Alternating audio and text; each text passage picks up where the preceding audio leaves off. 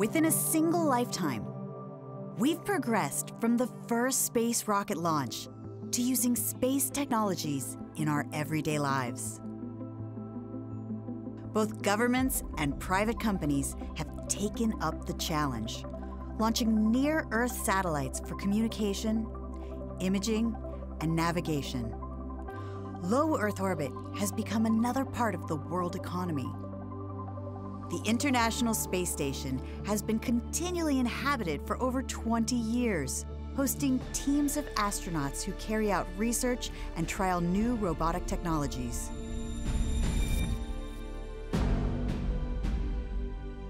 Now, we are ready to start a new chapter in the history of human endeavor, to take our first steps towards a permanent off-world presence.